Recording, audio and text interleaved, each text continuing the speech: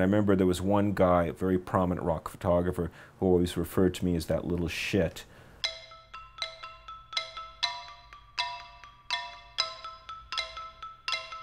When I started taking pictures, I studied the market, and I came to the realization that I wasn't going to be able to finance my increasingly lavish lifestyle.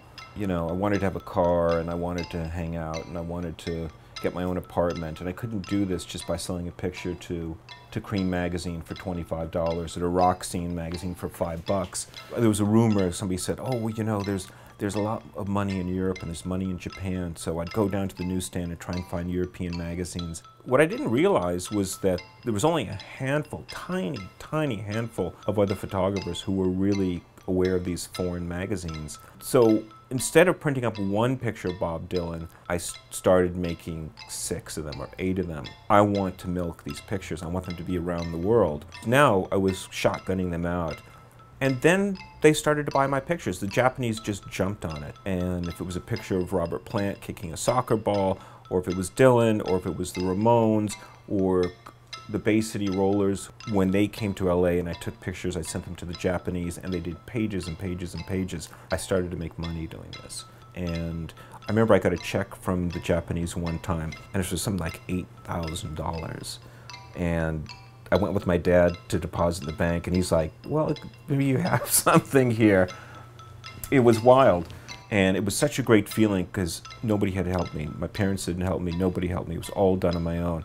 And when you do this and you work hard, you get your first camera, you get your first car, it's a sensational feeling. David Bowie was an incredibly charismatic figure. Bowie was a very smart guy. His management team was incredibly brilliant also. Anyone who photographed him, even on stage, was all controlled. And a candid picture, it was unheard of. My friend Michelle Meyer, who was the queen bee of the Sunset Strip, called me one day and she said, David Bowie is recording at Cherokee Recording Studios on Fairfax. He's been there all week. He arrives at night at 11 o'clock at night and he leaves at 6 o'clock in the morning. She said, go there and get a picture. So I thought, wow, that's pretty cool, a picture of David Bowie. And as soon as the sun started to come up on Fairfax, I was there. I had this camera, my brother's camera, this actual camera. Bowie comes out.